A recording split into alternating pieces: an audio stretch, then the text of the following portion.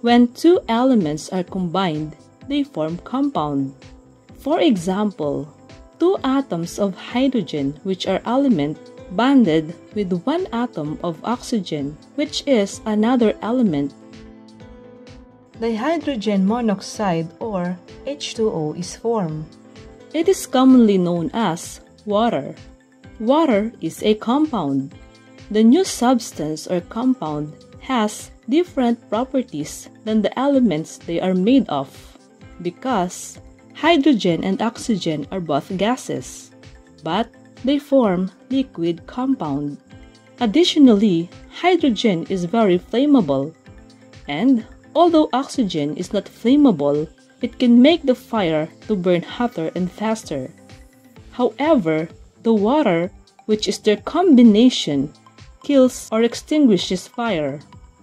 Thus, compounds are made up of elements which are chemically combined.